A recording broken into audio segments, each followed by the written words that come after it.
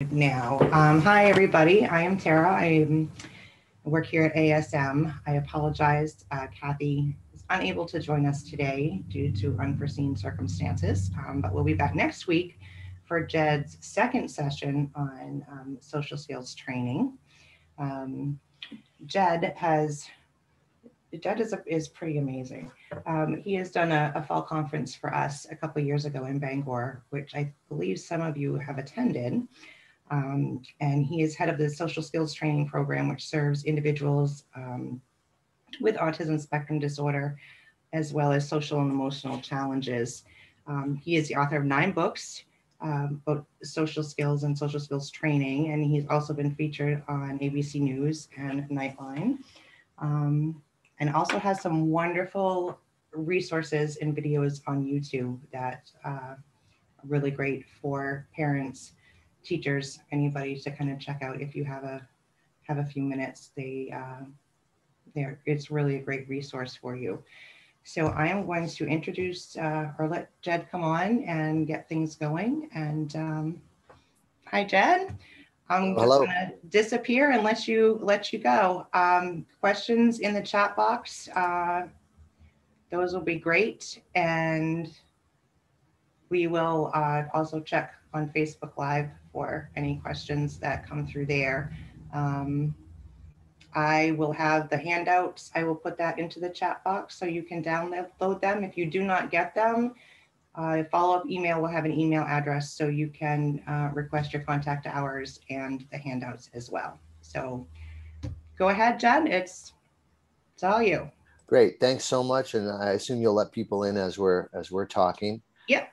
And let's make sure everyone hears me okay. If people don't, well, you'll let me know, right? Absolutely. All right. And here's the deal, guys. I'm going to try to stop around 3:15-ish to take your questions about particular situations you're dealing with. Any question is fine. But I'm going to follow the chat room as we speak, so that if you have a question about something I just said, I'm happy to answer that. If it's about, a situation you're dealing with, we'll wait to the Q&A for that. So you can see what I'm talking to you about today compared to next week. Today is really about all the sort of challenging behaviors and both sides of one coin. When people get threatened, they can become angry and have outbursts, or they can turn inward with anxiety and depression. And we're going to talk about both today. Particularly about those on the spectrum, but everybody really. So I want to start with a message of hope. Certainly, in light of the pandemic, I think we all need sort of that message of hope. But I always start with a message of hope because there's some really good research that hope leads to better outcomes when working with kids. That if you get teachers and parents to have a more hopeful attitude, there's a shift in what they do to sort of affect better outcomes. So we're going to talk about that. But first, let's start with like the hope that all of us need, where we are, as Fauci has said, at the 5-yard line, perhaps, right? So, I mean, when I started doing these talks a year ago during the pandemic, things were pretty bleak, but boy, the data on the vaccines look actually pretty good. And I've been vaccinated myself and now able to do some things that I couldn't do before. So if we can kind of hang in there, get through the little peaks and jumps that we're going to have in cases, I think we're going to be pretty good if we do what we're supposed to do. But again, I want to talk to you about the hope that has to do with better outcomes with kids. Here's what I want to talk to you about, and then we'll get right into that sort of research on hope.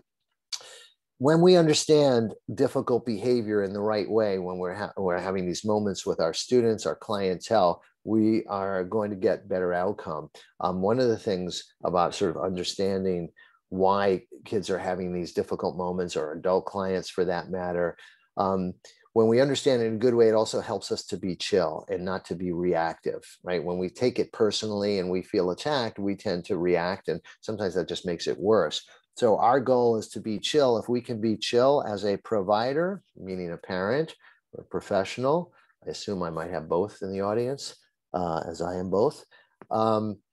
If we're chill, we can help somebody else be chill. So we'll talk a little bit today about the art of de-escalation, sort of talking people off the ledge, just calming them down when they're in a meltdown. How do we, really the art of distraction and soothing.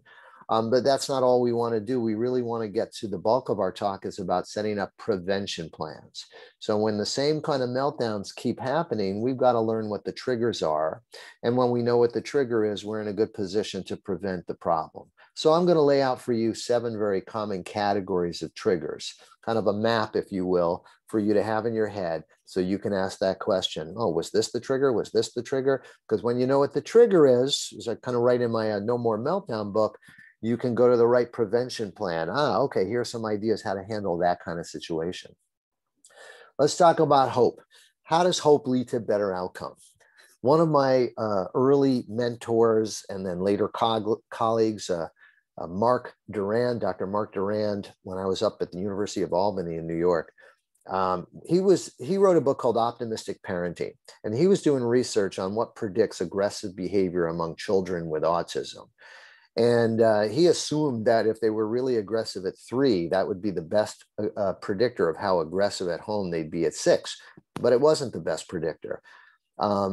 Then he thought, well, maybe if they can't speak, their language is challenged, they're less verbal, they're going to be more frustrated. That was slightly predictive of aggression because if you can't talk, you get frustrated. But the best predictor was parental optimism or hope. When parents had hope that their kids could get better, they kept doing the things to try to help improve the situation. When people lose hope, progress halts. Hope is a necessary, it's not sufficient, but it's a necessary component. And what it means to have hope, and what I teach all my teachers and my parents, is when a horrible behavior is in front of you, we say that behavior is temporary, it's not a forever behavior. It doesn't have to be forever. Maybe a diagnosis of autism can be forever, although for some it's not. But certain behaviors don't have to be forever. And it's often a specific behavior that's missing. There's a skill that we can teach. It's not that there's a character flaw. Like we do have kids who are easily dysregulated, who maybe are born with a more difficult temperament, but that doesn't mean they can't learn to be patient, learn to wait for things, learn to accept no or handle change. We can teach those skills. It's a specific behavior, not a personality problem.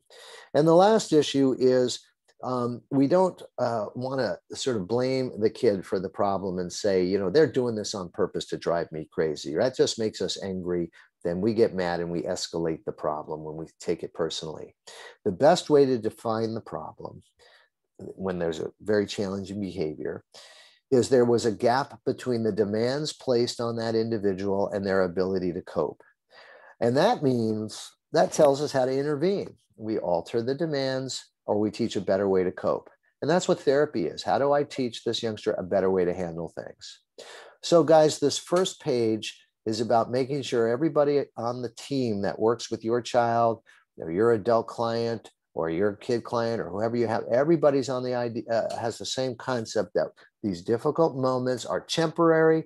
There's a specific missing behavior. We can teach that skill. There's a gap between the demands we placed on that individual and their coping skills. So we might need to modify the demands and teach better coping skills. And that brings us to this issue of discipline versus educating. I often hear from parents and teachers, they just need good rules, they just need good boundaries. And I'll tell you who that works really well for: well-regulated, logical kids. Logical, well-regulated kids understand that if they misbehave, if they curse, they throw things, they bite, they smack, they do whatever, that something bad might happen. They might lose their iPad time or their TV time or something might happen, right? They get that. And if you follow and you hold firm to the boundaries, it helps them maybe. But for kids who get dysregulated a lot, maybe they have a severe ADHD or intermittent explosive disorder, or they have an anxiety or mood disorder, bipolar disorder, or they're on the spectrum and having some mood dysregulation issues. Sometimes the punishment actually just makes things worse, as many of you parents and teachers know. It can be an escalating power struggle. And so it doesn't mean we can't start with limits, but when that doesn't work or it makes it worse, we have to stop and ask the question, why is this happening? What is the trigger? How do I modify the trigger, the demand? How do I change the demands we're placing on this individual to make life a little easier?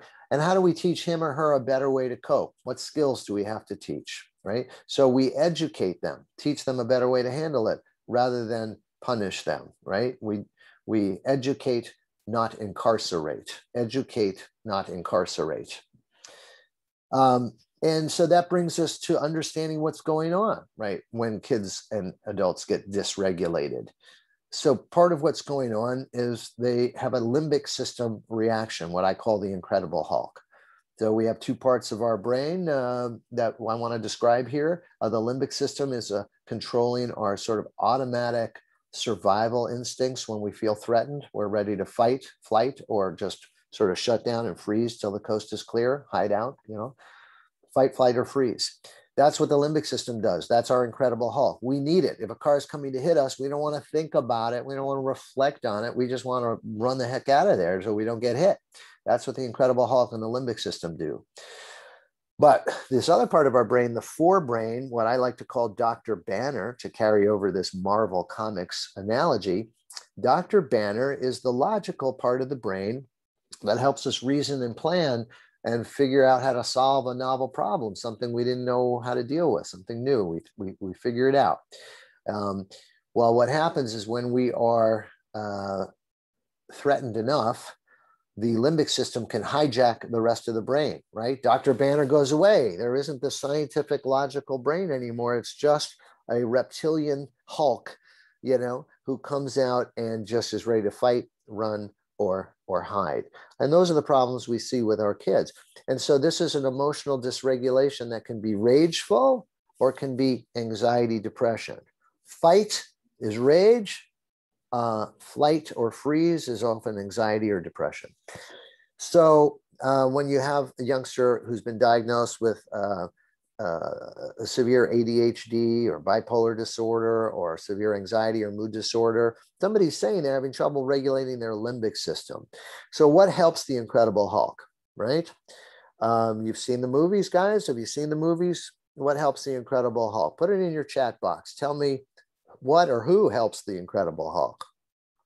Anybody want to say? Type it in your chat box. You watch the movies, watch the shows. First of all, let me ask you this. Jane helps him. Yeah, I think that's her name. Scarlett Johansson is the actress. I think in the morning, I'm going to see some kids like, so how do I become Scarlett Johansson? A trusted, attractive actress from a previous episode that, that the Incredible Hulk trusts, right? How do I become an attractive ingenue from a previous episode? That's how you gain trust, right? Is to be somebody that made the Hulk feel good in the past. What doesn't help the Hulk is threatening to shoot him, because then he just eats your gun. So let's talk about when people are in that Hulk mode, limbic system, hijacked by their emotions, what I like to call a meltdown, right? What doesn't help is to threaten them. Sometimes we back away. So I got two kids in my class. I'm not doing this work. It's stupid. I hate you. I hate this.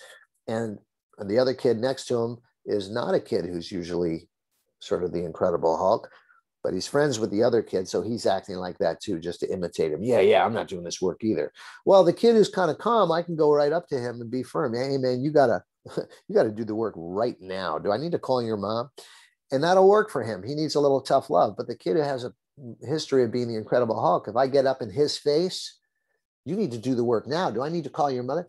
Guess what? He's going to spit in my face. He's going to yell. He's going to run out of the room into the street, or he's just going to shut down, fight, flight, or freeze. Why is he the Incredible Hulk? Because he felt threatened maybe by the work. And now if you need to do the work now, I'm threatening him more. So we're just going to get more Hulk behavior. So first order of business, nonverbal skills to increase safety mean without saying a word, maybe I just back away. I'm not in his face. I got some work to do here. Let me know if you need my help, right? I get away. Listen, agree, and apologize can be de-escalating. So he's in the middle of my class. He hit that other kid. And I'm usually like out, not to hit. There's a rule here, go to the principal. But if I take the time to listen, what happened? He tells me, well, the other kid took the last cupcake for our cupcake party. Just listening to his side of the story is de-escalating. He's getting his day in court. Agree with the kernel of truth that he's talking about. Like, you're right. Say those words. You're right. He shouldn't have taken that cupcake. Now, it's not okay to hit him, but you're right. He shouldn't have taken that cupcake. Apologize. I'm so sorry he took that, right? It's not my fault, right? But I'm apologizing to show sympathy. Listen, agree, and apologize, de-escalating. And then the next issue is to collaborate, right? If there's still a little Dr. Banner left in there, I say, what is therapy? Therapy is teaching a kid a better way to get what he wants. So in the middle of his meltdown, I'm saying, hold on, like I hear you want to hit him and kill him and all that, but tell me if I'm wrong. You wanted a cupcake, right? I can help you get a cupcake. Let's do it the right way. Hitting him is not going to get you the cupcake. By the way, the cupcake he took was rock hard, nasty, stale, gross cupcake anyway. Let me help you get a better cupcake, but you got to work with me. Or it's a nonverbal kid kicking, screaming, and yelling. And to collaborate and to ask him what he wants, I use my choice board, my picture board. And I have pictures of different things. Do you want your snack? Do you need a break? Do you need to do another activity? And I try to give him another way to communicate what he wants. And so sometimes all of that works if Dr. Banner's left there. But if I have a complete Incredible Hulk where I try to use the picture board with my less verbal kid or my verbal kid, I try to say, hey, I can get you a cupcake. And he's like, I don't care. I'm going to kill him anyway. When you have the full-blown Hulk in front of you, then what you're trying to do is you're in crisis mode. And when logic is gone, we use distraction as our crisis tool. And so what is distraction? It's a way to get your mind off the thing that's triggering the limbic system. I can't use logic anymore. I can't try to convince or persuade. I just try to get your mind off of it. So I have 3 categories of ways to distract kids that I think about. One, novel items, things they've never seen before. So I come over with my gold coin and I from Slovenia, where I did a talk not so long ago, well before the pandemic. I said, did I ever show you these gold coins from Slovenia? Do you want to see? Check this out. I think it's worse on. He'd never seen it before. That might get his mind off of it for a second. Or special interest is the next category of distraction. So maybe this kid is a Pokemon fan and I bring out all my Pokemon cards and we talk about what they're worth and, you know, what's a good card, what's not. And that distracts them. Or a sensory activity. So what does that mean? It could mean listening to a mindfulness meditation app, listening to music, going for a walk. It could be giving a snack. A snack is an incredible taste, and food is an incredibly powerful sensory experience that changes the mood very rapidly of people. So does music, by the way. You know, music is one of those weird things that has a very powerful immediate effect on mood and doesn't have the kind of side effects that drugs have. And so that's another powerful sensory kind of a shift. So that's distraction. Some of you out there who are trained in behavioral techniques will say, but aren't you rewarding a tantrum? If a kid's having a meltdown and you then bring over, like, let's listen to some nice music, and you do something nice to soothe them, aren't you rewarding a tantrum? Well, sometimes you might be. If they're trying to get out of their homework or classwork, they're trying to avoid something. And when they scream and yell, you let them watch SpongeBob, then they learned, I yell and scream to get SpongeBob. So what I'd rather do is teach them a better way to ask for a break. You don't have to yell or scream. You can say, I need a break. Then we'll watch SpongeBob for 5 minutes. So we can do that, or we can reduce the demand. So if they had 5 sentences to write for homework, let's just do 1. I'm going to start it for you. Let's get it. And then we'll take a break. So we reduce the difficulty. So when someone's trying to avoid something, we don't just reward the tantrum and you know, give them the break when they're tantruming. We try to teach them to request the break, or we simplify the work, and then we take a break. But a lot of the time, it's not about avoiding work. Like a kid is upset because they didn't get a candy bar at the supermarket. And if I just have them listen to their favorite song and that distracts them, that's not rewarding them for a tantrum. Rewarding them would have been, you know, to give in and give them the candy bar, or to go to every store looking for the candy bar they want. But instead I get their mind off of it. That's a good example to show you, you don't have to punish kids. Sometimes it's okay to soothe and calm, right? Regulate them. And that brings us, you know, to the bigger issue. We can't just be sort of putting out fires after the fact all the time with crisis management. What we really want to do is get to the point where we can, understand what's setting them off, and then set up a good prevention plan to modify those triggers, teach them a better way to cope. How do we get ahead of it, right? So behaviorists have a term called a functional behavioral assessment, where they're trying to understand the function of the behavior, basically the why are they doing that question. And to do that, they follow what they call the ABCs of behavior: antecedent, behavior, consequence. English translation: the before, during, after of the problem behavior. Like, what happened before? What was the trigger? And what happened afterwards? Do people just give him whatever he wants when he screams and yells, or does he get a lot of attention for the, what happens, right? My focus is less on the function of the behavior. I was trained as a behaviorist, but my focus is really on identifying triggers, because the trigger is the first link in the chain and is rich with the information you need to know what to modify, right? If someone wants to avoid work, I know that maybe teaching him a functional replacement, like asking for a break, is a good idea. But I need to know what they're avoiding, because if they're avoiding certain types of writing assignments, then it gives me an idea of like what I need to modify. Okay, so I'm looking for those triggers.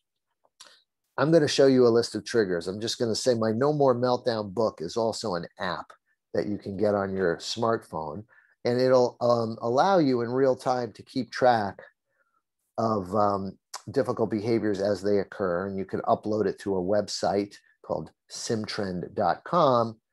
And I can put that in the chat here. Let me see. Maybe I somehow can't.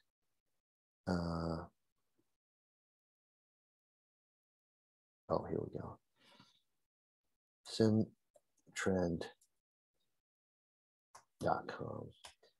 Anyway, it'll analyze the sort of triggers that were setting your kid off for the last couple of weeks, depending on what you're putting into your phone as problems occurred. And then it'll steer you to the right prevention plan for my No More Meltdowns book. Okay. It's all easier to do the detective work of like, what is the trigger, if I give you a list of triggers. So here's a list of common triggers. It's not an exhaustive list. These are the major categories of triggers that I see set off kids. And I've underlined and highlighted those of which I think are particularly important during this pandemic, because they're exaggerated during the pandemic. But let's go over the first one: internal issues. When a kid is really hungry or tired or not feeling well, or they have psychological grief issues and things that, a trauma that's occurred, they're having more problems everywhere they go. Like there's something inside of them that's bothering them, and they take a higher level of irritation or depression or upset everywhere they go. And so you tend to see that the problem is not just in a particular classroom or at school versus home. It's like everywhere they go. And so then you wonder, okay, you have to ask what's going on. Like especially for less verbal kids who can't tell you, that might be they have a headache or sinus infection as allergy season is coming up, or dental pain or whatnot. They can't always tell you. So sometimes if there's a higher level of problem, we've got to evaluate, is there something going on internally? And it means we probably have to lower the demands we're placing on them for a little while to figure out what the issue is, because we may not be able to solve it immediately. That's one thing we got to look for. Another category of triggers. Oh, and by the way, a good example of this was a kid who, like, it was a Canadian kid I was working with at a school up in Canada. And the issue was that the kid wouldn't get on the bus in the morning. He had a lot of meltdowns, but not every day, but often. And when we tracked it, it turned out that when he didn't want to get on the bus, it was usually the night before he hadn't gone to sleep. He had trouble falling asleep. So he got up late. And as a result of getting up late, he also missed breakfast. So these significant issues on the bus were associated with a tired kid who hadn't eaten. And so there was a relatively simple solution to the food part of that. And then we eventually were able to solve the helping him get to sleep at night part. So that's one thing to look for. Another issue with this kid is the second category: sensory issues. What a lot of noise there was on that bus. And that was another reason not to want to be on the bus. It was hot. It was noisy. We got permission to open the windows. We got permission to use noise canceling headphones, and that helped him on the bus. Another sensory issue is understimulation. Kids with ADHD can't just sit and be talked at the way I'm talking at you. They need lots of hands-on activities to do, lots of breaks. So we've got to look when the kids are having trouble, or adults for that matter, if there's a boredom issue or there's overwhelming stimulation issue, and we'll have to alter those things. Lack of structure often means a lack of sort of visual support as to what's going on. Kids with autism, kids with ADHD often need sort of a visual schedule to know what's happening. Now, this is a real major issue during the pandemic, when they used to have a very scheduled day at school. And then if they're home, it's not as clear what the schedule is. So we'll talk a little bit about adding that visual support and schedule and structuring things so that people know what's expected. Anxiety can lead to more problems. So visual schedules reduce anxiety. It lets somebody know, what may be happening. Okay. Challenging work or feared situations. So we're going to talk about phobias and fears. I wrote a book called Overcoming Anxiety. So I'll talk a little bit about that, especially with regards to the pandemic. But also academic frustration, right? Fear of academic work. Kids who feel stupid if they can't do things, or their frustration tolerance is so little when they don't know how to do things, and they just quickly get angry. So we're going to talk about that as a major trigger. Having to wait or not get what you want, a disappointment. Those are major triggers. So kids who have trouble waiting, or there's a change in schedule, so they expected to go outside and play, and it happens to be raining out today, so we can't play outside, and we get a meltdown, right? So how do we handle those things? We'll talk about that. Then the last two are threats to self-esteem. So this means things that make people feel immediately bad about themselves. So for some kids, losing a game or being corrected or making a mistake with their work makes them feel like a loser, makes them feel bad. Being criticized, being teased. So I'm going to show you how we help them handle those insults to their self-esteem and shore up their self-esteem, how to think about it differently so it's less likely to trigger them. And the last one is unmet wishes for attention. So kids who need a ton of attention, and when they don't get it, that's when they act out.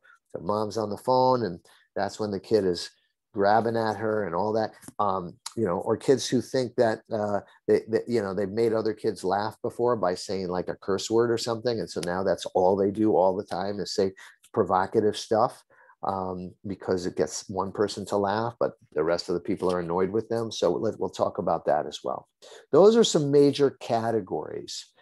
When you know what the trigger is, a good behavior plan is about altering the trigger, altering the demand, and teaching a better way to handle the trigger. Those first two things are proactive things we can do. Right. The third and fourth things are what we do after the fact. We'll reward the new replacement skill, the better way to handle the difficult situation. And number four, I just want to avoid loss systems with the Incredible Hulk.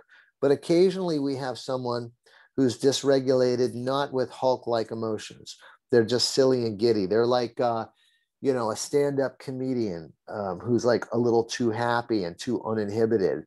And that's a kid that you might be able to say, if you say that again, you're going to lose a little iPad time or something like that. But I don't want to do that to the Incredible Hulk. We don't want to add fire to fire. Okay. So I'm not going to explain what the coronavirus is. You know what it is, but we have had to explain it to kids, including those who are less verbal. And so the Autism Society of America's major, national website has a nice link that I put up here to a picture story that explains a little bit about the virus and the need to wear a mask or stay far apart and wash your hands, etc.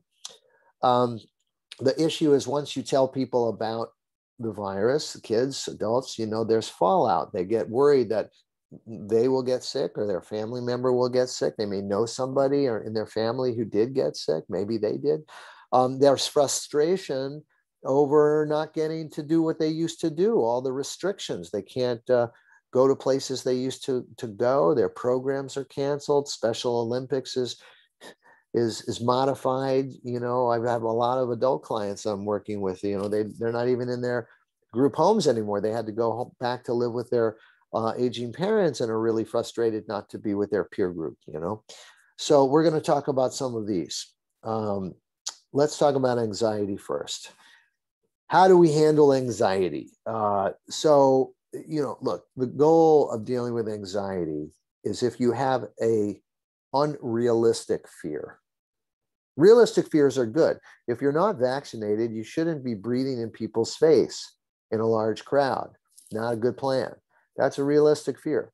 But as I'll show you in this example I'm going to give you here, we had a kid who wouldn't go out of his house, maybe even out of his room for fear of getting COVID. And that's an unrealistic worry. Like if you're outside 6 feet away with a mask, he's pretty safe, especially if it's not a congested area. And so we wanted him to get out and move and do things, particularly outside. So when you have unrealistic fears, whatever they are, the goal is what we call gradual exposure, gradually facing the fear to discover nothing bad will happen, to train your brain to realize, see, you went out and you did it and nothing bad happened. How do we get people to do that? First thing is we educate them that anxiety or fear that they have might be what we call a false alarm. That is, you have an Incredible Hulk alarm system in your body, keeps you safe. Cars coming to hit you, the Incredible Hulk kicks in, alarm, alarm, danger, danger, and it makes you run. But sometimes we have false alarms where our body goes danger, danger, and it really isn't a danger. And the trick about COVID and the pandemic is, unfortunately, your panic symptom, that fear response, that alarm reaction really mimics some of the symptoms of COVID. So early on in the COVID pandemic, I would get very anxious and my heart would beat fast. I might lose my breath for a second. And then I start to wonder, do I have COVID? Those are some of the symptoms of COVID, tight feeling, couldn't breathe. But I got an oximeter and I was able to see my oxygen was fine. So, okay, that was good. And then my heartbeat went down again. Oh, I see. This is anxiety. Good. So the education helped me, right? The next issue is to learn to think like a scientist. So whenever you have any worry, whatever it is, and my book, Overcoming Anxiety, talks about different anxiety disorders from OCD to, a panic disorder and to fear, simple phobias, fear of insects outside, things like that, fear of going to the doctor, fear of a needle, all these things. But whatever the fear is, when you have a relatively verbal kid, what you're doing is you're helping them to think like a scientist, to evaluate the evidence of their fear. Because we explain to them that false alarm that they're having is like a propaganda fake news channel in their brain, spewing out, scary information. And you need to evaluate, well, is that true? Is this real? And so what do scientists do? They evaluate it, and we ask two questions to help them think like a scientist. Are you overestimating the probability of something bad happening? And are you overestimating the severity? So what we do when we answer those questions is we create a Think Like a Scientist cue card. And this is a card that we created for the kid who didn't want to go out of his room or even go outside of his house for fear of getting COVID. And we sort of looked up what the CDC and what the best scientific data had said to us, that if he stayed 6 feet away with a mask outside, the risk is extremely low. Of course, if he gets vaccinated, it's going to be even lower. He was afraid, so he was overestimating the severity of getting COVID, the probability of getting COVID if he's to follow the guidelines. He was also overestimating the severity. He figured if I get COVID, he'll die. And when you look at the research for different age groups, certainly early on in the pandemic, young kids are very, very low risk compared to older folks. And so he was way overestimating the severity. So we use this Think Like a Scientist to try to help him to, oh man, I didn't show it to you. Well, I'm going to tell it to you. We created a fear ladder. And a fear ladder was these different situations where we asked him to stand by the front door for a couple of seconds, and then he would get a reward for doing that. And he'd find out he didn't get COVID, right? Next day, we have him stand by the door and open the door. When you can put a mask on, open the door. A couple of days go by, he doesn't get COVID. Obviously, it takes some weeks for that. But if he's overcoming that fear, we try to keep him doing this each day. Go outside for a minute with a mask on. Next step on the ladder was go outside for 5 minutes. So this is called gradual exposure. And ultimately, we got him to actually go out for, take a walk for an hour outside. We were debating whether we wanted him to go into a grocery store with his parents to get food, because there was some actual real risk potentially with that too. So we decided to let that be. But certainly being able to go outside or be in the car with his folks and who now are vaccinated and wear a mask, that kind of stuff. So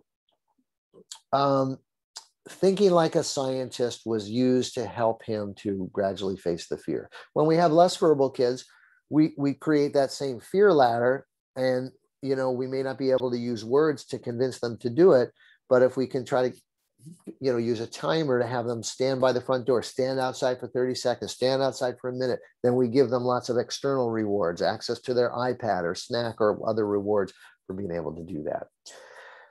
The next way to lower anxiety to help them face their fear is exercise, right? Exercise has been shown to significantly reduce anxiety. So all my kids need to do some aerobic exercise, whether it's taking a vigorous walk, whether it's when it's raining out, they're on a stationary bike or a treadmill at home. It's medicine. It is their medicine, and it has better side effects than lots of medicines. Meditation is another one of those free, healthy ways to reduce anxiety. I use this particular website with most of my kids called fragrantheart.com. It's a free website. You can download some little 7-8 minute meditation guides, and they help somebody sort of focus in on the moment. See, distractions and focusing on the moment allow us to be without just ruminating endlessly about our anxiety. And a lot of my kids call them, "Oh, you're just distracting me." And I said, but that's really where life is led. Sitting around ruminating all day isn't the healthiest thing to do. Doing things can make us feel better. We were sort of, maybe engineered as animals in some ways to do things. And for those who are less verbal, there's a tune called Weightless by Marconi Union. I'll type that into the chat box. Marconi Union created a song called Union. It's called Weightless. And in a British study, just listening to this spa-like music, Weightless, reduced blood pressure and reduced anxiety. So a lot of my less verbal kids who don't necessarily want to follow the verbal meditation guides really enjoy just listening to spa-like music, Weightless being one of them. It's just really immediately affects them and relaxes them. And all music can do that. I'm a musician, and I'm going to play later today with folks, and it just is, it's an incredibly necessary thing for me to do in between my clients. And that brings me to special interests and hobbies. What's your meditation? We often think of our kids, Barry Prezant talks about the obsessive interests of kids on the spectrum are not things to get rid of. He calls them passions. They're passions. These passions serve a regulatory function.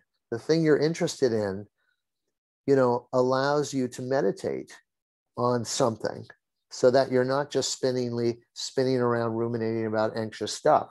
I know many of you out there during the pandemic were baking and knitting and building things and woodworking and all these kinds of things, right? Those are good things to do. Put it on a schedule and have our kids do that to help regulate them.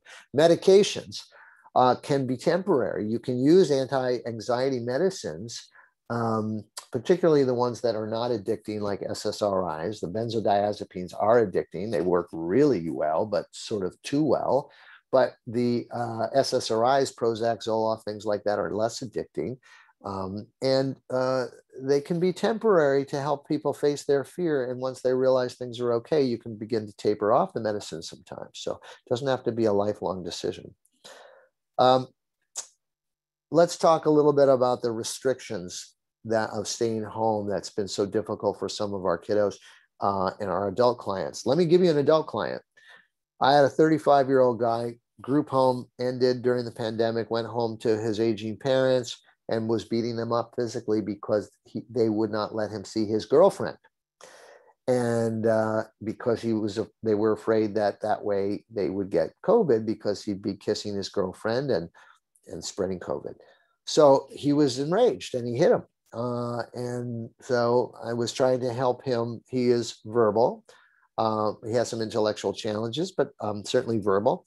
And I was explaining the sort of heroic nature of staying away from his girlfriend so that he didn't get her sick, she didn't get him sick, and we don't get the parents sick. And of course, he's saying, well, I don't care about my parents. I said, but you do care about her, so you're being a hero to her too. So I'm sort of teaching him the ironic message, which is staying away from her is actually keeping her safe, right? We had to give him alternatives. He could Zoom chat with her, which is not the same as kissing her for sure. And eventually we were able to give him a pretty good alternative, which is both of you get COVID tested and then quarantine for 2 weeks. And then you can get together and kiss each other. And that's what both sets of parents set up for them. We also had to teach the parents a little bit about sort of the grief process, which gave them a framework for being able to understand and tolerate better what they were seeing in their adult son, which is that when you don't get to do what you normally do, it's like grief. And you go through a process of denial because he was denying that there was COVID. COVID's not real. It's not there. It's not happening. And then eventually he agreed, okay, it's there. And then he's angry about it and sad about it. And eventually it took his ability to fully accept COVID is there, it's real. And now that he's able to do something about it, we can help him. We were able to get him to agree to be tested and then quarantine for 2 weeks, and her as well. And that's how they were able to get together.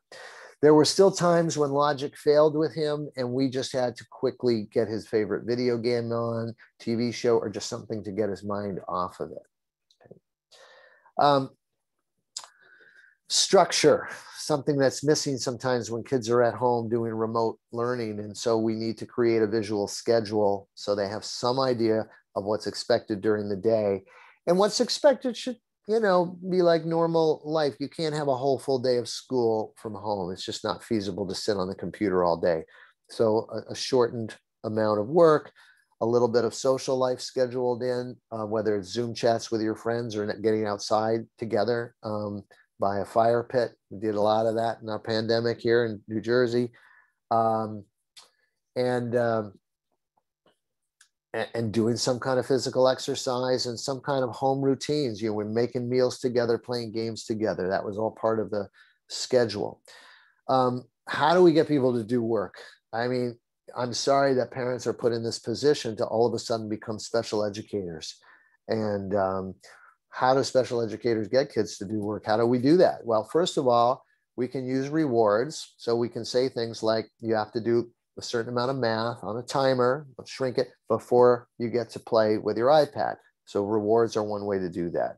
But another way is to make the work less scary to begin with. And so they're more willing to do it. So one way to do that is just to reduce the time. People are much more willing to do, one sentence than write 5 sentences, or work for 5 minutes rather than 40 minutes. So if I was having trouble getting kids to sit at a Zoom class, I was instructing my parents to just tell them, just put on a timer. I just want you to be there for, 10 minutes, and then we can take a break. And what was rough about that as parents, as you know, is you kind of need to be nearby. And it means you're not going to be able to do your regular workday the way you were. That's the reality, folks. I mean, there isn't any way around it. It has been a ridiculously difficult challenge. Now, sometimes parents who had the means were able to get a local older kid to come over and be sort of a Zoom class sitter to help their young kid, stay on task for a little bit. But what I'm saying is you've got to make the work look less intimidating. So reducing the time, reducing how scary the task looks, how many problems you're going to do, all gets them to just start. And sometimes once they start, then they'll stay. It's just getting them started. The other thing is make the activity more fun. So the thing about school is the activities can be multi-sensory, a lot of hands-on projects in school. That's the best way to learn. There's some data that multi-sensory learning that involves smell and involves hearing and listening and physical movement. Kids tend to learn things better, right? You learn about history better when you dress up like the historical period and you act out things that happened, and you'll learn better that way. So how do we do that at home? I mean, cooking could become a great math lesson for fractions and adding and subtracting and multiplication and all of that. Kids who, are trying to learn to read, I have a good speech and language therapist who's created great programs where kids have like these treasure hunts throughout their house to find words, and they have to sound them out and string them together to find a particular prize hidden in the house, So the act of being able to find these words, sound them out, put them together allows you to, get a prize. Older kids who just refuse to write papers, all of a sudden are really into posting a YouTube video. And so if we have to write a script to do the YouTube video, it becomes very motivating. It becomes a more fun thing to do.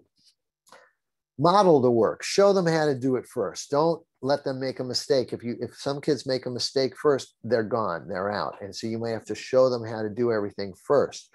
Along the same lines is the 80-20 rule. 80-20 rule means give them 80% that they are capable of doing before the 20% that's difficult. Because if you give them the 20% of work that's really hard first and they make a mistake with it, they get upset. And let me show you what that looks like. It's a video of a father trying to get his daughter to do a math worksheet on place value. So he says, here's what's in the tenths column, here's what's in the hundredths, and you tell me what's in the thousandth place. Well, so the first question he asks is one that she doesn't know the answer to. She gets frustrated, and no matter how hard he tries now, she's done. She's the Incredible Hulk now. You're going to hear her mother and her sister in the background saying something about a red house, but you can ignore that. But take a look at what happens and think about, if you're dad, how do you approach this work? And what do we teach her instead of tantruming? Okay. Come here, Marshall. Come on. Where's your big eraser? What do you need? Stop scribbling all over your paper like this. I need going to red house. Okay. Now, there's the decimal. Where's Lyra? Okay. Where's the thousands? This Lyra? is the tens, hundreds. Where's the thousands? Okay. Here. Look, I'm helping you. Up to red house. Look. Okay. What's this? I don't know. I've written it, so now you do know. Tell me. This is the chart. I don't know how to play this one. Here you go. What place is this? Here's the decimal. What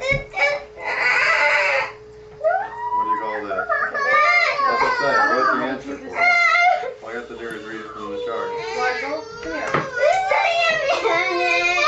Come on, get another one. Be quiet. Be quiet now. So maybe that looks like your house. It certainly looked like my house sometimes when my kids were young. My daughter hated math, but here's what happened. Dad didn't show her how to do everything ahead of time, right? He asked, what's in the thousandths place? That's the hardest one. So now she's melting down, right? Maybe it would have been better to show her everything. Here's what's in the tenths. Here's what's in the hundredths. Here's what's in the thousands. Which one do you want to do? Oh, the number 5. That you mean the hundredths, the number 5? Oh, what's the answer? 5. You got it right. Great job. Build that confidence to get her feeling good about the work, right? What are we going to do with her now that she's freaking out like this, guys? Put it in your chat box. What are we doing with her now? She's freaking out, and so what do we do? Anybody? Want to type it in? And let me say this to you. We worry, oh, is she avoiding the work? Well, yeah, distract is right. Jenna Sir says distract, and I totally agree with you. Comfort and distract, right? I don't think she's trying to avoid the work. She didn't run away. She's just sitting there frustrated. So I'm okay to go distract her with what? A novel item, a special interest. We go look at her Disney books together for a little bit till she calms down. A sensory activity. We take a walk. We listen to music. And then do I go right back and do that work, guys? Type it in. What do you think? Should I go back and give her the place value worksheet now that I got her calm? Go ahead. Put it in your chat. What do you think? Anybody? Well, I'll tell you what I think, unless I see a typing coming in. Maybe not. Model it. Redirect to work she has success with. Laura says, yeah, exactly. Go back and do the 80-20 rule. If I go back and show her the same work that got her upset to begin with, that piece of paper is now an anxiety trigger. It's a trigger for trauma, right? So I don't even show it to her. We go back. What's 2 + 2? What's 4 + 4? What's 5? Wow, you're doing great. And then on a separate blank piece of paper, I take out a decimal point and I say tens, hundreds, thousands. Which one do you want to do? Hundredths. What do you mean? The number 5? What's the answer to that one? 5. You got it right. Hey, you know what you just did? That's place value. We back into it because I don't want to get her all anxious again. What she really needs to is to learn this skill. I call it the skill trying when it's hard. Trying when it's hard, it means doing something that Carol Dweck would call the growth mindset. It means trying it and asking for help if you need it. The biggest obstacle for kids with special needs is when they can't do it, they think they're stupid. And so they don't want to try anymore. They want to quit. And they don't want to ask for your help because they feel stupid that they have to ask for help. And we have to teach them Carol Dweck's concept that when you don't know how to do the work, it doesn't mean you're stupid. It means you're learning, right? You're not supposed to know how to do it. Place value, sweetie, when I was your age, it took me 3 months to learn this. So this is not about not being smart. It takes time to learn it. And the only way you learn is by trying it. And you have to ask for help. I mean, how else do you learn? So let's look at Carol Dweck. Carol Dweck is a psychologist who back in 1988 was doing this research with kids and showed that kids' theories of intelligence, whether they had a growth mindset about their intelligence or a fixed mindset, determined how motivated they were to work.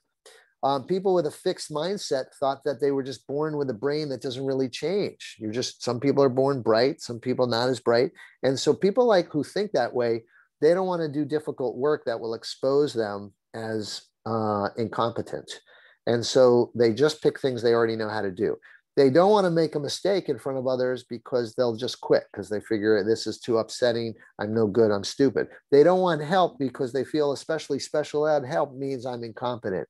And of course, they have lower learning outcomes because they're not trying the hard things. They're quitting and they're not getting help. But if you teach people to have a growth mindset, which means your brain changes by trying things it doesn't know how to do. And that means you're going to make mistakes, but mistakes are actually quite helpful because they help you focus on the thing that you got to work on. And how do you work on that? Well, you seek help. Like you ask, how do I do this? And by effort and asking for help, you get better. And she has shown this in education, in business, in music, in athletics. People who have a growth mindset have better outcomes. And so what we're teaching kids is this very important skill. You're not supposed to know how to do it. I don't care if you get it right or not. Are you willing to try it, especially stuff you don't know? Ask to watch. Show me how to do it. Ask for help, right? If you're frustrated, take a break and then let's come back. We'll try it again with a fresh head. Negotiate is okay. If you're a verbal kid, we can negotiate. Mom, I'll do this part, but can you help me with this part? If I write this sentence, will you write the other part? So I reward kids for growth, for trying when it's hard. I do not reward them for getting their work right or wrong when they're frustrated kids. I reward them for effort, not outcome. And effort means that they try it or they ask for help. They stay at the table and ask somebody to teach it to them. So it doesn't mean you do it by yourself. It doesn't mean you do it right. It simply means you're kind of trying. That's what you get rewarded for, okay? In the interest of time, I'm going to let you go on YouTube if you'd like to see a set of YouTube video modeling lessons. One of them is on this skill that we just talked about, trying when it's hard. So if you go to YouTube, you type in my name, Jed Baker, No More Meltdowns, you'll get 6 or 7 of these video modeling lessons that you can use for free with your kids and staff and such. But I think it's easier for you to watch that on your own and for me to get through some material so I could take your questions. If you are transitioning back to school, one of my colleagues, James Ball, wrote a nice little workbook. I think it's available as a PDF, but it's just a way to transition kids back to the regular school environment if they've been in remote learning. And he has, parents imitate the school schedule. He has them practice wearing masks so they're ready for that when they're in school.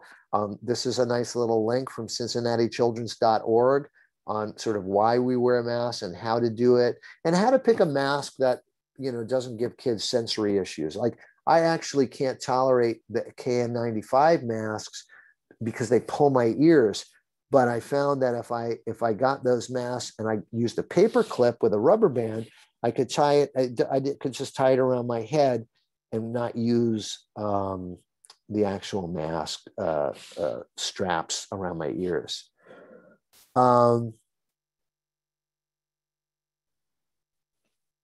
Yep, Tara just talked about where we might be able to get this.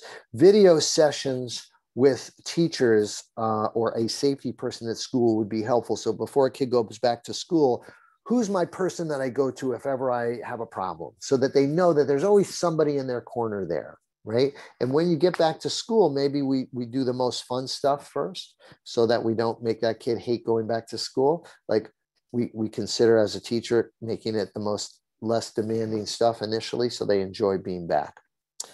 Let's talk about another trigger, okay? Nope, you cannot have a piece of cake now, but if you're calm, mommy has some beautiful consolation prizes behind curtain number 2.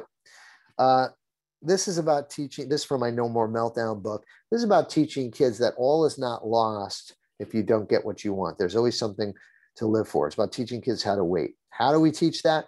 Well, I remember having this kid grabbing at these cookies in a classroom because they were going to have a Valentine's Day party. And he didn't know how to wait. He's a less verbal kid. He's just grabbing the cookies. The teacher's like, no, the party's not for 40 minutes. You can't touch them. And how do I teach the kid how to wait? Well, I mean, he was melting down because he couldn't have those cookies. But I took him to my support room where I could teach him how to wait. I have cookies too. And I used a visual timer. So if you go to on your iPhones or your Droids, there's a bunch of apps called Time Timer. And these are visual timers for kids who may not otherwise tell time. It may show a shape that's shrinking or an hourglass. So kids can actually see the progress of time passing, which makes it easier to wait. So I say to him, well, you want a cookie? Cookie, wait. I make him wait about 10 seconds and he sees a shape shrinking. Beep. Now you can have the cookie. Hey, do you want 2 cookies? Cookies. And now I make him wait a whole minute. But he sees the shape shrinking and he knows from last time what happens, that when the shape disappears, he can have the cookie. Then I make him wait 2 minutes and have a bigger, or 3 minutes and have a bigger shape that's shrinking, but he knows it's getting there. It's getting there. And so through this process, he's learning that wait doesn't mean no, he can't ever have something. It means there's a timer, timer's up, he'll get what he wants. And that became, something that was portable. He used to push kids off the laptop, but now we had a timer and he knew to wait until the timer went off. Visual schedules for kids' favorite activities, like when they want to play video games 24/7, it's another form of a timer. It's easier to get off of a video game if you know when you can go back. And of course, there's a lot of complications with that, like, when you're playing Fortnite or something, or, sometimes the games are not perfectly timed. So we would just have rules with kids, like you can't start a new game after a certain amount of time. But don't worry, because if you stop and you still had like 10 minutes left, we'll add that to the next time on your schedule that you're allowed to play. So we have to make some deals with kids, but we're not in there to stamp out their interest. We're there to just sort of put it on a schedule. Perseverative routines. What do I mean by that? I mean, there's some kids who do things in a repetitive way that bother other people. Like I had a toilet flusher and a light switcher who in a classroom kept, bothering people by turning the lights on and off. And so we would videotape it, put it on an iPad. And so anytime he wanted to see the lights go out, he could just do it virtually. And that allowed him to have his routine without it imposing on others. And that's kind of a rule, like you get to do what you want, but you can't hurt others, right? Accepting no is more difficult than waiting. Accepting no is like, you have to teach kids, if you don't get one thing, but you're chill, there are other things. And so that's what I'm teaching kids in this video who are 14 to 21. and they've been kicked out of a lot of high schools because of their aggressive behavior, hitting staff. And they end up at this GED program, part of Rutgers University Developmental Disability Program, where I'm teaching these guys about waiting or accepting no, and they may get something else they want. So you'll see me explain, model, and role play this to them. Guys, you know what all these people have in common? What are some of their talents? Anybody? Asperger's. They have Asperger's. What does that mean? What are some of the strengths of people? That's exactly what I think, right? Say it again. Advanced species. AS stands for advanced species, okay? A lot of people with Asperger's syndrome are brilliant, talented people, right? Oh, I have kids with Asperger's, students with Asperger's, who, you know, all of them experience stress on a daily basis in terms of handling the academic and social demands. Some people handle that by withdrawing and becoming depressed, and they don't really bother anybody else, but they're having their own internal struggle. Others handle it by externalizing and acting out and becoming sometimes verbally or sometimes physically aggressive. I'm going to get ready to interrupt you, to stop you right in the middle. You going to deal with it? Yes. Give me a high five. I'm so pleased that you did that. Can you put down? Because watch what I'll do. Watch what I'll do. Go ahead now. Did he stop in the middle? Great job. Give me a high five. Great job. A lot of social skills just come naturally. You sort of know what to do because you're reading other people's minds, you know, not like a psychic, but just getting an idea of, you know, if I can accept no for an answer, you know, the person will be cool with me, and then I may get what I want. That just comes naturally, reading that perspective. That's not coming naturally for these guys. All right, check this out. Wait a second. I want to teach you something first. Hold on, Stefan. Sometimes when you ask for something like pretzels, people might say no. Look at number 56. Right? Sometimes people say no when you ask for something. Get used to it. Well, if you do get used to it, if you're cool about it, if you don't get mad, others will be pleased with you, and they might give you what you want later. Or, if they can't give you that, they might give you something else you want. Right? You can make explicit what's not coming naturally. That's the purpose of these skill lessons. Pam, can I have some of that chocolate? I'm sorry, Jed. That belongs to somebody else. You fascist! You're a fascist! I hate you! I can't stand you! But what you saw was just skill acquisition, just the knowledge of skills. And so what we did today won't go very far unless we also make efforts to generalize those skills, meaning to remind them of this issue seconds before they might need it. Did I accept no about the chocolate? Did I accept that? No. She was not pleased? She wasn't pleased. That's right. David, how was she feeling when I yelled? And called her Uncomfortable. Uncomfortable. Did it make her want to give me the pretzels? No. No. We're always keeping them on sort of aware of the light at the end of the tunnel. And so we don't always have to create the artificial rewards for that. They already exist. For the most part, all of us have something invested in maintaining control. There's always something good that happens if we maintain that self-control. Oh, you want to see that too? No, not right now. Oh, give me a high five. No. You did. Okay. So we explain, we model, we role play, and it doesn't generalize, right? Just because I taught them a skill like this doesn't mean the next day when they go to the snack machine and the snack takes their money and doesn't give them the snack, that they realize, oh, this is like accepting no.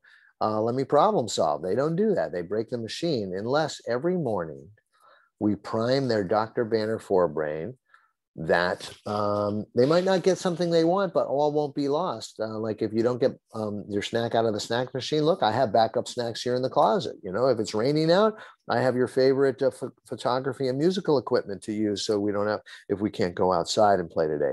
I also set up a disappointment poster with these guys, which we did up in that particular program, where anything time they didn't get what they wanted, if they were able to stay relatively calm and not be verbally or physically aggressive, they got a point on the disappointment poster. And as a group, when we got to 20 points, we would go to the school store and they could purchase something.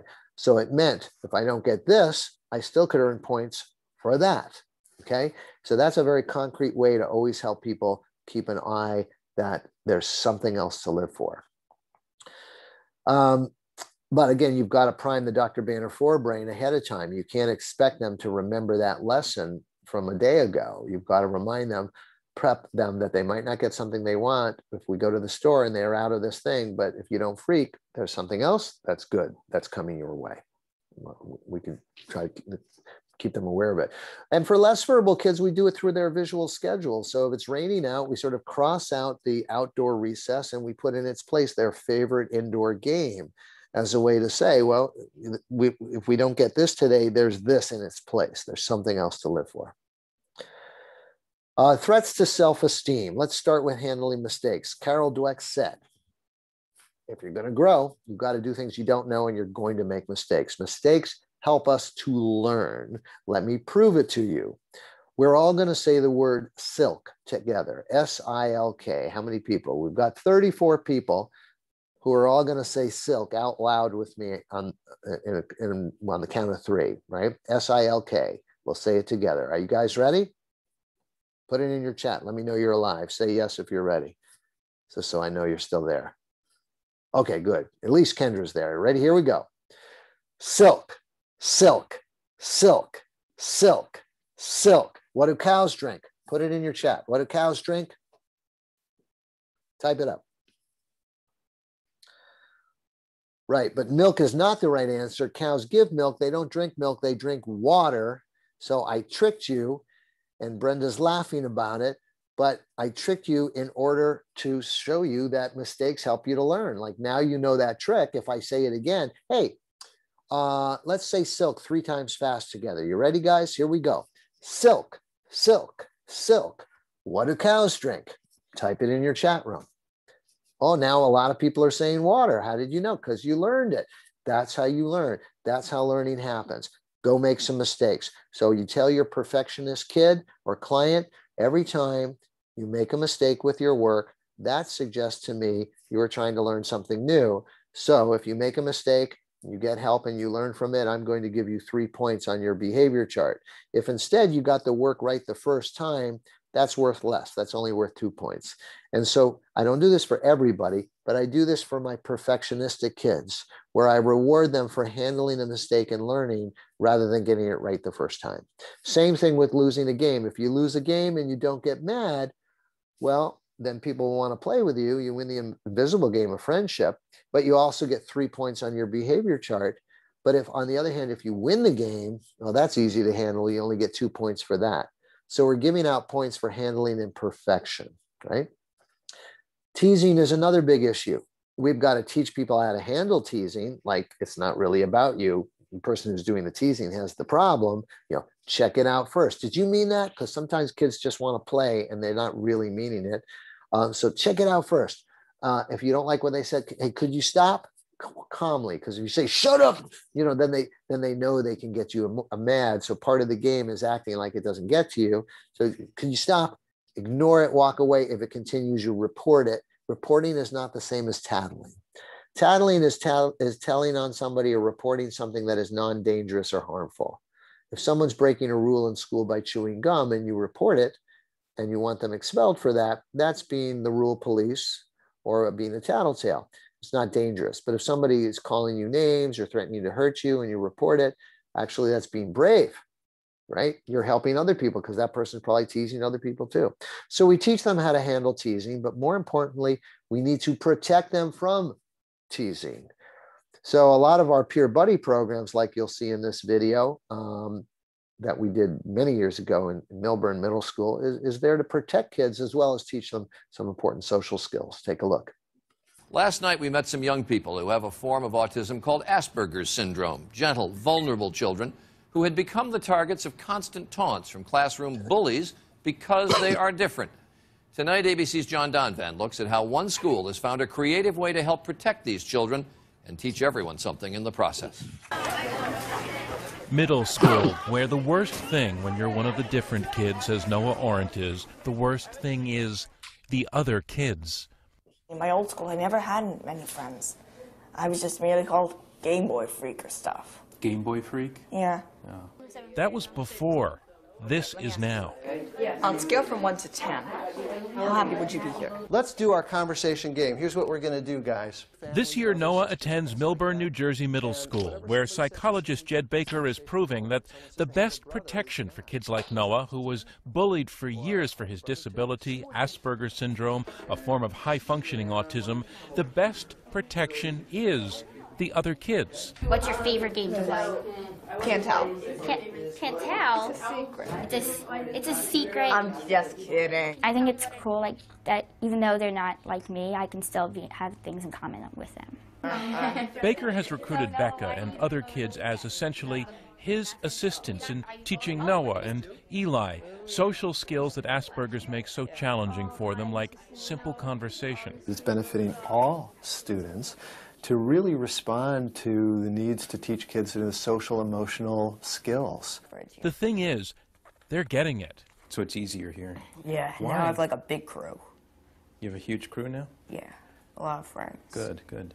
In fact, kids strive to get into the program here at Milburn. More than 90% of the 8th grade class is signed up, and bullying of kids with Asperger's, it's non-existent here. Working with what were once called the uncool kids has become a cool thing to do. Yeah, I think it's part of the identity and value of a lot of the peers in that environment to be sort of a good person. Imagine that. Yeah. You want to find out what game she likes? What games do you like? I like some kids especially needs a lot of people just ignore them. It makes me feel really good that I made somebody else smile or just make their day. It's like I'm in heaven here. Really? But back there, it's like hell. So this is heaven. Yes. What Noah and other kids like him are learning here, they're going to need it, because in the world outside, Asperger's will always make them different, and most people don't get the lessons they teach so well here at Milburn Middle School. John Donvan, ABC News, Milburn, New Jersey. Well, I put this up here to show you how to sort of protect kids from being teased, but it's also a key component of social skill training, as we'll talk about next week, that we involve peers sometimes, that it's not just a one-way street to get our kids to join in, but get others to reach out. So next week, I'll show you more about these peer buddy programs and how to set them up for kids with less language as well. Let us talk about a couple other things before we take some questions. Unmet needs for attention. So some kids who want your attention all the time and at the wrong time because you're on the phone, you can put a schedule together so they know when they can have your undivided attention. You can use a red card and a green card, red light, green light, to let them know when you're available versus not available if being on the phone is not clear to them, right? There are kids who get attention, I mentioned, in provocative ways. The kids who learned how to curse or say something that got others to giggle, and forever they do it now, and they do it in the wrong place. They have a lack of a skill that I call being sensitive to the listener's interest. So they do the same joke to everybody. And, with their friend, maybe it was okay to curse, but not with their teacher, not with their grandma, right? So we need to sort of show them the right place for different things. Some of those kids do well in theater because if you give them a place to be the center of attention, it satisfies that need a little bit. But I find myself often having to teach what they can say and where. So I use a cue card that often looks something like this, like in public spaces, you go to the store, you're outside, there's other people you don't know. These are things you can talk about, but only in private can you talk about these topics. So I write down what we call sensitive topics: sex, violence, race, religion, politics, insults, and curses.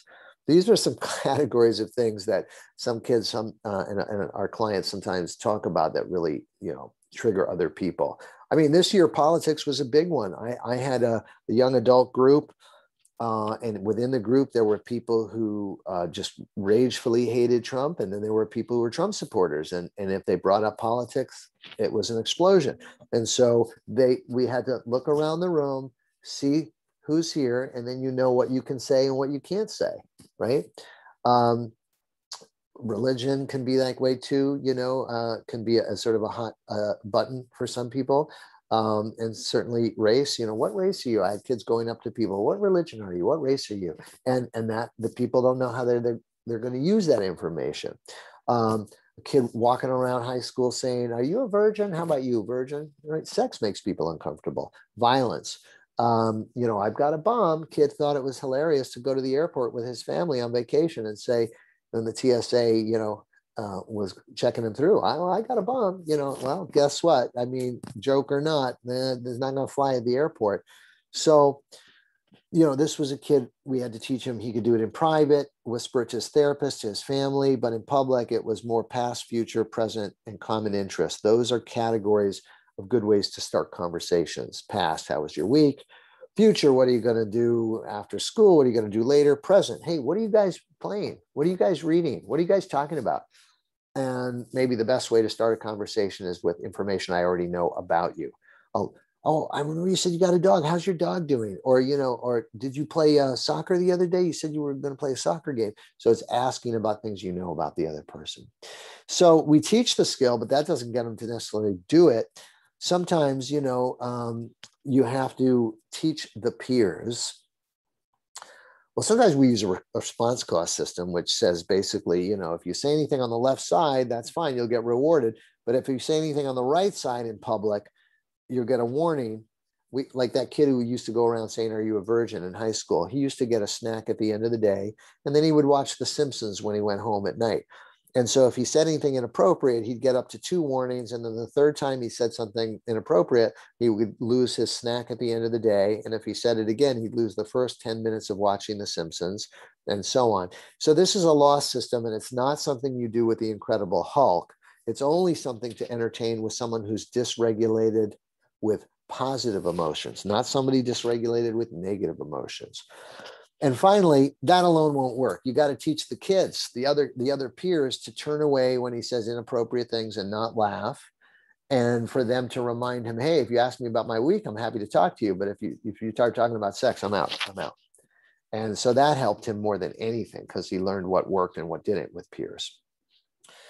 The last couple of things is sensory issues, right? We could do weeks and weeks on sensory issues, but what I want to talk to you about here is whatever we determine is a useful sensory environment for the kid, to reduce noise, to have a safe space when you go out to public places if it gets too noisy, or if it's a kid with ADHD and they get bored and they need to fidget with something, or they need to take sensory breaks. Whatever it is, we want to teach that we want the child to become a self-advocate for that, to explain to people what they need, right? So rather than, you know, just running out of the room because they're bored, to tell the teacher, you know, I have ADHD and I need some sensory breaks, and to sort of advocate for him or herself, or the noise in the hallway is too great, so can I leave early from the classroom before the classes switch? So we want that youngster to be able to advocate. If they're less verbal, maybe they have it on a card that we've written and they hand it to a substitute teacher. It follows them along so everybody knows what their sensory modifications are. And the other rule around sensory issues is you can have the environment that works for you, but you can't impose it on others. So for example, lots of kids I have riding in cars, blasting music, and they've had to learn how to use headphones so it doesn't create fights with their siblings. One other thing about sensory issues, sometimes we see a lot of self-stim behavior, rocking and hand flapping. And that's not necessarily something to get rid of. Those are often self-regulatory skills. But if you see a lot of it, you have to ask, why are they needing to self-regulate more now? And it's often because they're either bored or they're anxious and frustrated because they don't understand what you're saying to them. They don't understand your instructions. So often when you see a lot of self-stimulatory behavior, it's a signal for us to try to instruct and engage the individual in a different way. How do I bring my language down so that they're understanding what I'm saying? Or how do I make them less bored so they don't have to be doing some self-stimulatory kind of thing? If I don't take it away, we'll have scheduled time to self-stim, but right now, maybe I'm using too much language for a kid who doesn't have that receptive language, and we need to do something more hands-on, like touch your nose, touch your head, touch your shoulder, and all of a sudden that kid's more engaged with me and less in their self-stim world. Let's see. The last thing I want to talk to you about before we now take questions is unexpected triggers. How do we get that kid ready for all the things that will set them off that we didn't prepare for, that weren't in our 7 categories of triggers? Well, what we do is we create a distraction or relaxation folder where we put both pictures and words of the things that are calming to them and the picture or the name of the person that they go to help them when they're upset. And so for a less verbal kid, it could really be a picture schedule of here you are upset, here's you playing Legos since that calms you down, and here you are seeing Miss Johnson who helps you when you're upset. And so that little picture schedule is something we'd go over in the morning with them, and then later on the day, if they're upset, we take out the picture schedule and we try to prompt them through it so they can self-regulate on their own. Wait, here you are upset now. What do we do? And we point and okay, go play with Legos. And the kid begins to relax. Go see Miss Johnson. Maybe Miss Johnson gives him a hug or tries to figure out what he needs, that kind of thing. But if it's a verbal kid, a highly verbal kid, we're going to add some important self-talk. And so when we have that relaxation folder with pictures and words of calming, we also remind them of this. All problems can be solved or at least greatly improved if you could do two things. If you could wait and talk to the right person. I live by this. All my clients work on this. My adult clients, my kid clients, and all problems can be solved if you can wait and talk to the right person, you know? And so this is a exercise in patience, but it's also comes back to the word of the day, hope. If I have hope that there's someone out there who can help me, then I am more willing to wait, and then it's easier for me to control myself, right? The pandemic worked that way. When I had hope that vaccines were coming, it was a lot easier for me to follow the guidelines and wait. I heard a lot of people saying, I'm not doing this forever, forget about it, I'm not doing it. And I was willing to wait because I had the hope that the mRNA vaccines were coming out and we're gonna do the right thing, which they have.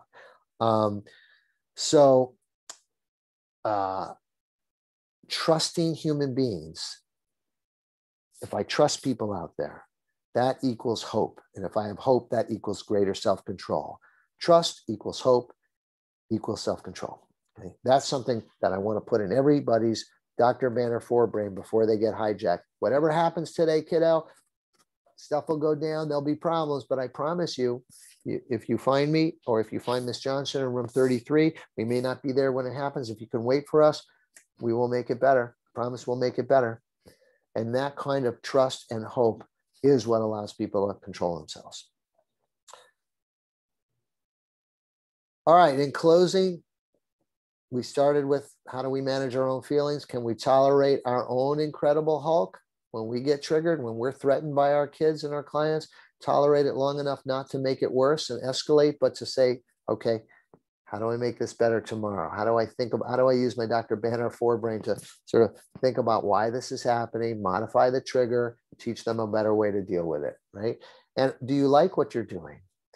Parents, professionals out there, the key to life satisfaction is not making money, and it's not drugs, and it's not great food, and it's not these hedonistic pleasures. Those are nice things, but they last not very long. Hedonistic pleasure is temporary. What seems to be related to life satisfaction is knowing that you were needed, knowing that you're valued, and that's what you guys do. You're valued as a professional, as a parent, in helping to launch your kids. So give yourselves a pat on the back and a round of applause for what you do. Keep doing that.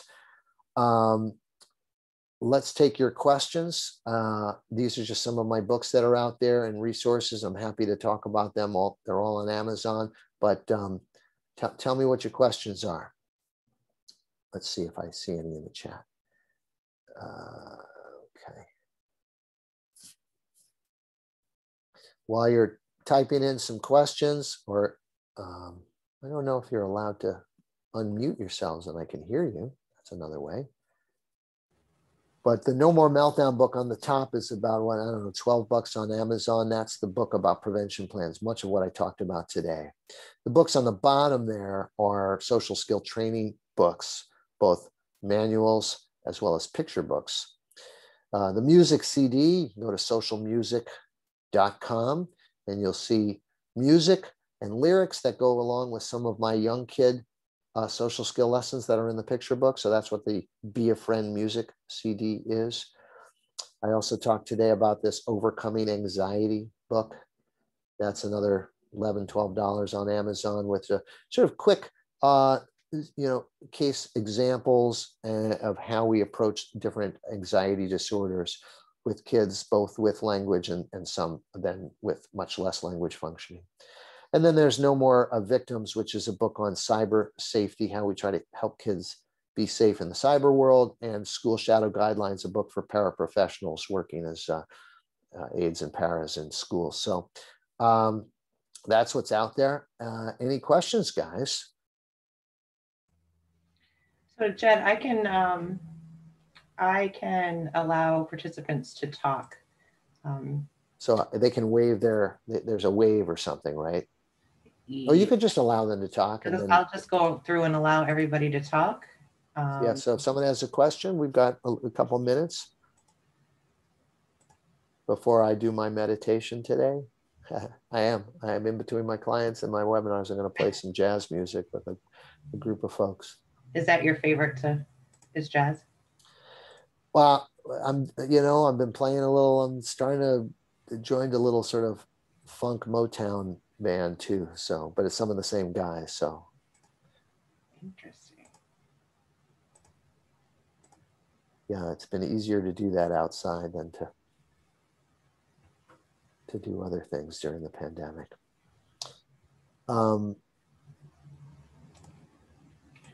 So everybody has every problem solved. Okay. Meltdowns with power or internet outage has more to fear of storms. Yeah, I have a girl like that. She's now 25, 26 years old. And, so I don't know if CD, if you're talking about a verbal or less verbal individual, the young lady I had some intellectual challenges, but was verbal. And I was able to sort of do the think like a scientist kind of stuff. Are you overestimating how bad it will be? Are you overestimating the probability of the power going out? Number one. And are you overestimating how bad it would be if that happened? And so CD, you could maybe type in and tell me if your kid is verbal or not, who you're talking about. But the young lady who was verbal, she could understand that once they we had Sandy, the storm here that just knocked out everything for 9 days. That traumatized her. But since then, they've cut down a lot of branches and we really haven't had as many power outages. So she understands she's overestimating the probability of a power going out when there's a storm. And then how severe is it? Well, since then they got a generator or they found some other means to be prepared for an outage. And all of that was also quite helpful to her in sort of mitigating how bad it would be, the severity. So I don't know if CD, if that would be helpful to you, if you're able to say that or show a visual schedule of that. It's going to be much more difficult if it's of a less verbal. Oh yeah, verbal but limited IQ. Outages are fairly frequent. Look, you're contemplating a generator, but yeah, the internet is dependent, I guess, on your area too. I mean, are the cell phone towers down as well? Basically what you're just trying to do is whatever fixes you have, you're going to just try to make sure that he or she knows about that ahead of time. So if you're talking to your kid, mute yourself. There's a mute button in your thing in the lower left. Okay. Sue asks, what is the best way to deal with unrealistic ideas? My daughter wants to move away because she doesn't realize how much support she really needs. So why does she want to move away though? You mean like, I'm not sure, Sue, to answer that question, what she wants to move away because she's mad at you at the moment because you didn't give her something, or she wants to move away because she wants to live independently, but you don't think she's ready for it. What are we maybe talking about, Sue? Because, it might be possible to, move to a more independent living situation. There's a sort of whole continuum of supports potentially out there. Oh, she wants to move to Florida. Yeah. Me too. Right? I did. I don't want any more. I don't want to move there anymore, by the way, after the pandemic. But it's nice to be in warmer weather, that's for sure. And you know, what can I tell you? You could, how do we teach people to get a better way to get what they want? So why Florida? Is it the warmer climate thing? Is it some other fantasy she has? Has she been to Florida on vacation? So she thinks living there would be like the vacation. So, you know, there might be a way to sort of show her the reality of it, of like a group home in Florida that might not be less appealing. Like that's the reality of it. So she might have to actually sort of physically see the reality of it. But there might be something else that she's looking for. And maybe there's something right in Connecticut where she can have access to peers and a more independent living. Or so Sue, without knowing the specifics, but the way I would be thinking about it is like, what is it that she sees and wants in Florida? And is there a more realistic way to give her some of that so that there's some kind of a sense of compromise, a sense of meeting her needs without putting her at risk of being in danger? Judy asked, do you have suggestions on stopping destruction of belongings when he has a meltdown? He's mostly nonverbal. So Judy, I don't have any specific instructions for stopping any particular behavior. What I have is a strategy, Judy, for you to determine what was the trigger for him destroying his belongings, and then creating the prevention plans to prepare for those triggers. So the work to do, from my point of view, Judy, is to figure out whenever he destroys his belongings, what was the triggering situation? And then you go back and look at the prevention plans that we were talking about today and see, could I use those to make it less likely for him to get that frustrated that he destroys his belongings.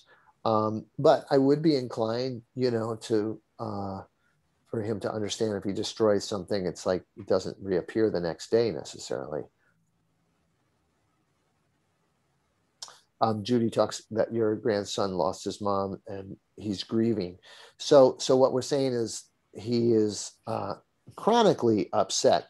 But I would say, Judy, that even though there's a grief, and by the way,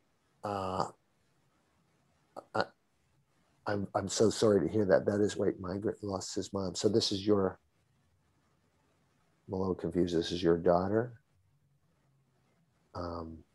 Yeah. Oh, Judy, I'm so sorry. This is so hard on everybody. But my experience when kids are grieving and there's loss is there's still sometimes an immediate trigger. So there's a higher level of upset all the time.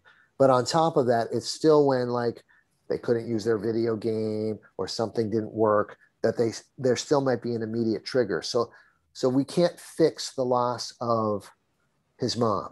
That is not a fixable thing. But we can fix and maybe modify the more immediate triggers. And by the way, although we can't fix the loss of his mom, we can look at all the things that this young boy did with his mom that were self-regulating and comforting, and see if we can replace that. There's a beautiful story we used to tell to kids, and our first job was in the inner city they were pretty verbal kids, but often they had lost their parents to drugs or incarceration. And it was just a story about a little porcupine who had lost his mom, and he would go to, you see these tiger cubs drinking milk from the mom, and he would go to the tiger to get milk. And yet he was afraid that the tiger would eat him. So he would stick out his porcupine needles, and the tiger had to say, look, I'm happy to give you milk, but if you stick your needles out because you're afraid I'm going to eat you, then, you know, I can't give you the milk. And they sort of made this deal that if the porcupine could lay his needles down, he could drink from the tiger's milk anytime he wanted to. Well, the point of this metaphorical story is you can't ever replace his mom entirely, but there are maybe people in his life and certain activities that we could schedule again that will bring him into some self-regulated place and lower his the anger that certainly has got to be very raw soon after this loss. And we can also maybe again, mitigate or lessen the immediate triggers, right? Developing those prevention plans for accepting no or having to wait for things, developing those prevention plans for when you're frustrated with an activity, learning to ask for help or ask for a break, hand a break card, using timers to help him wait for things, right? And so maybe what he also lost was a mom who knew all those things too, who was doing some of those things with him. And so it may take some people to relearn sort of how he works too. You're very welcome, Judy. I wish you the best. And I hope there's some people who can help you locally, wherever you are, and think about sort of brainstorming some of that. Let's see. Laura looks like she was about to ask something. Whose? But I didn't get the rest of the message. Yep, there's one, it starts kind of up above. Oh. It popped in between two of Oh, I think working with adults with IDD and mental illness whose parents are no longer able to manage care for them due to aging or death. This is great information for those clients who experience that loss. Thank you. Oh, this is a comment. Yeah, I don't know if she was going to ask another question, because I do see the who's and. Yeah. Well, no, I think she meant, yeah, comment. Gotcha. Yeah, right. There is a continuum of care. And, you know, there are lots of different situations that adults with IDD and mental illness can access. So I have folks who live in their own apartment where there's someone downstairs who supervises. Then I have people who live in a group home with someone who's 24-hour living in the same space with them. They need that level of care. Let's see, Jenna says, I got to get going, but thank you for the course. Okay, well, I got to get going too, Jenna. So I wish you well. I wish everybody well. I would take one more question, and then I think I do have to run after that. And hopefully we'll see some of you guys next week for the social skills training piece, some of which I spoke about today, but I'll speak in more detail about skills training next week. Any final last minute questions? Alrighty then. So shall we adjourn for today then? I think so. Just before we do go, for Judy, if you want to reach out to us here at the office, Judy, we do have some resources. We have some books and things that kind of help with grieving for children and individuals on the spectrum, if that's something that you're interested in. And maybe they can access, if they don't have it already, any in-home behavior care who can sort of help figure out how to put back in place at least some of the activities that we're missing. Again, you can't replace a parent, but my experience has been sometimes by replacing the activities that parent used to do with that child, that can be a huge help. Yeah, absolutely. And then I believe it was your first question when they were talking about the power outages and the internet, which happens a lot here. Yeah. I do know that they have some decent mobile hotspots that are working for families. We have some families who have individuals who are completely nonverbal and depend on their iPads. Yeah.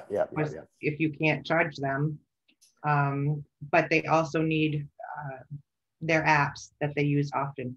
So there are quite a few mobile hotspots that seem to be working for families up here. So if the internet does go out, they still have another option. Great. All right. It is a problem. We've got a generator now, portable. Just have to have gasoline that hasn't been sitting for 2 years. All right, folks. We'll see you next week. Thank you so much, Jed. And we will talk to you next week. Good deal. Thanks. All right. Bye. Bye-bye.